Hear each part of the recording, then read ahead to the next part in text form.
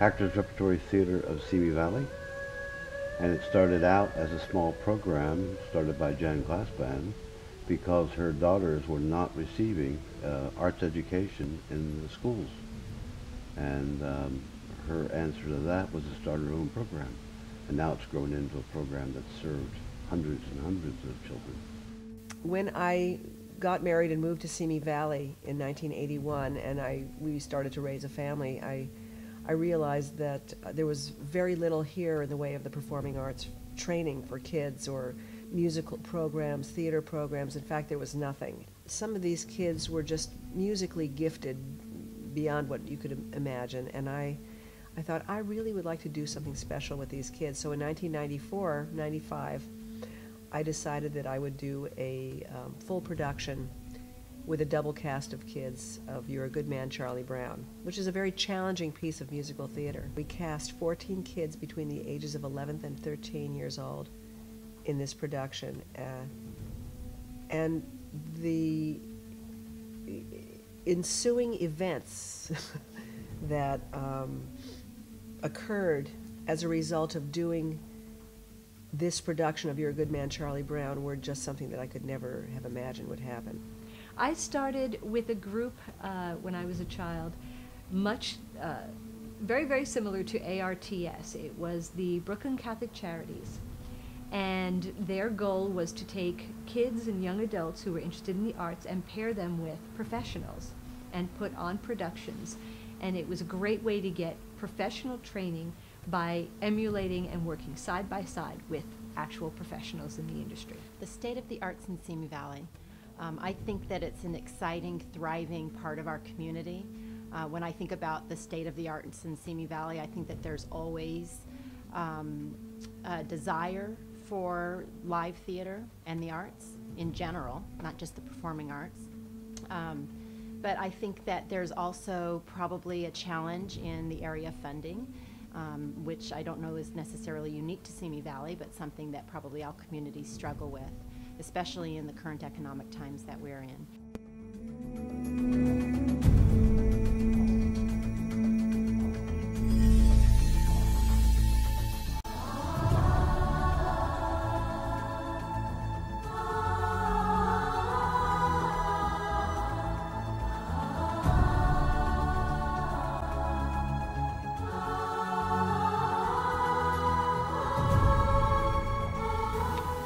Elementary school plays and stuff like that, but nothing like that satisfied the way I wanted to act. Like nothing professional. I wanted something a little more professional. I mean, it's one of the best feelings that I have. I feel like that's where I belong, and that's like my home. In arts education, it is the way a child will learn to express himself most fully. It is a way for a child to have their voice heard.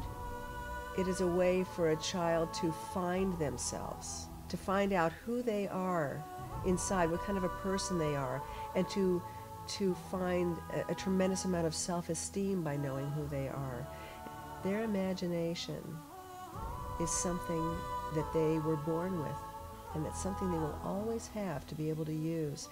And using that imagination and creativity will help them in every area of their lives. It helps them to think. It helps them to have confidence in their ability to think and to create. Arts and Jan Glassband always was focused on the promotion of children, of arts and education of the arts for children, and performances of children. The part arts plays in educating children, and the parts it plays in their life is like many-fold. The theater demands you be on time. It demands you have to be drug-free.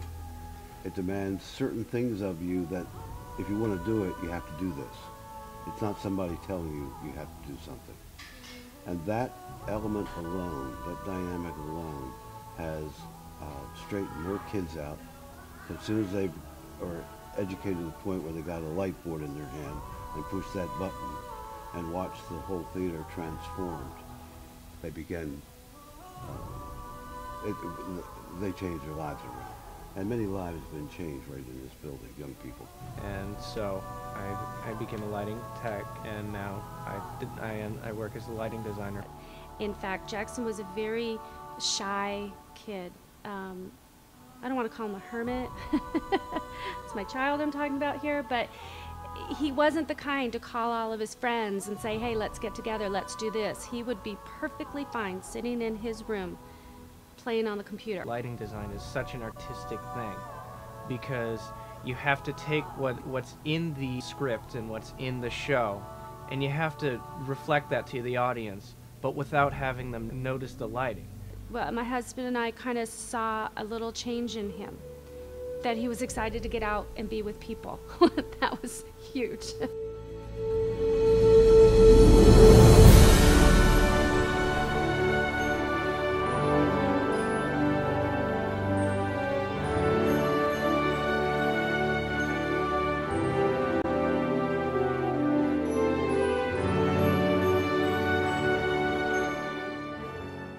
So I think that there's definitely a need for students who don't want to necessarily spend all of their time involved in athletics, who don't want to spend their time in a more passive way. This is something that they can do in an active way that's not currently being offered.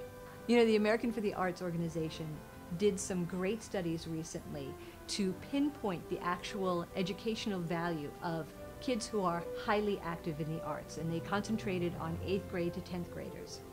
And what they found was that 80% of the kids in 8th grade who were highly active in the arts were averaging A and B averages in their grades, both in English and in math, whereas less than 64% of kids who were low art impact children getting the same scores.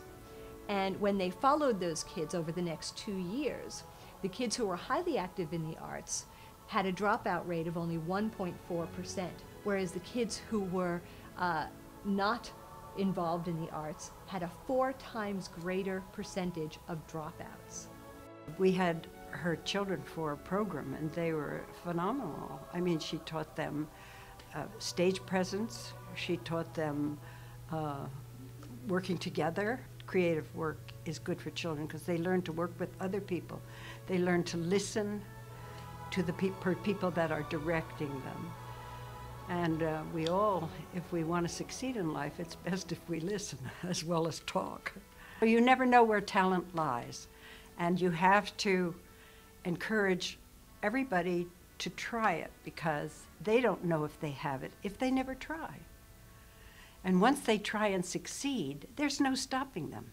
So I came and auditioned, and I was so nervous, and she ended up casting me, and I was really young. I was a part of every single show that this theater put on from 10 years old to 18 years old of my life, 8 years. The really interesting part of my story comes when I was 13. I was diagnosed with cancer. I was in Annie Get Your Gun at the time. West Side Story was when I started my chemo and radiation. And I would go on Fridays to get treatment, 8 hours of treatment, and then I'd come to the theater that night and perform in West Side Story as one of the sharks. The doctors told me that I was crazy because cancer treatment, chemo, and radiation, as people who have dealt with it, is pretty intense, and it doesn't make you feel good at all. In many ways, I think that this theater and that show really saved my life. It really got my mind off things and kept me active and living for something instead of going home and being sick. The arts contributes to a young person's life through their own self-esteem, finding their own creativity, finding their own personhood, and being able to work ensemble with other people so their socialization skills are increased. But it begins there.